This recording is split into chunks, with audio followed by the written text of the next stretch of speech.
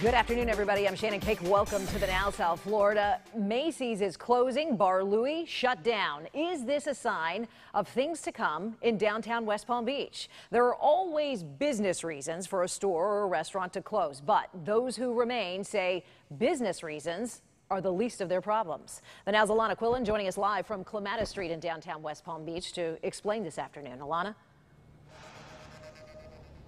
Shannon, the closures of Bar Louie and Off La Hookah here on Clematis Street has ignited conversation among other business owners here. They tell me aggressive homeless people are driving customers away, and they blame the city and police for not doing enough.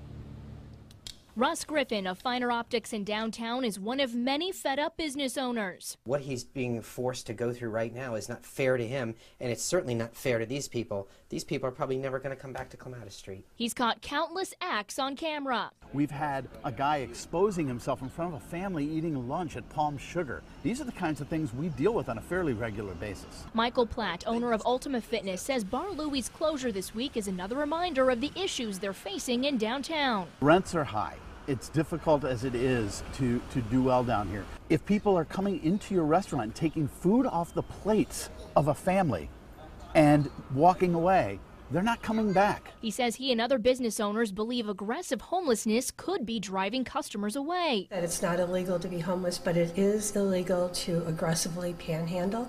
And if you run into an aggressive panhandler, please call the police. Mayor Jerry Muglio knows there's a problem along Clematis Street, but it's a complex issue with no easy answers. Last 12 months alone, we've lost Bar Louie, Shout, Don Ramon's, Fish House, Flynn's, Worlds of Beer, Cabana, Tin Fish, Hamburger Heaven, Grimaldi's. The mayor told me the city is working with local agencies who have boots on the ground. I recently had a meeting with the Mental Health Association asking them if they will send with our 2 outreach workers a mental health specialist. So we're in the process of working with them to try and make that happen. We need to create environments that are healthy for the homeless people to go to, that are not in the middle of the street that is supposed to generate the most tax revenue for the city in all of West Palm Beach. It doesn't even make sense.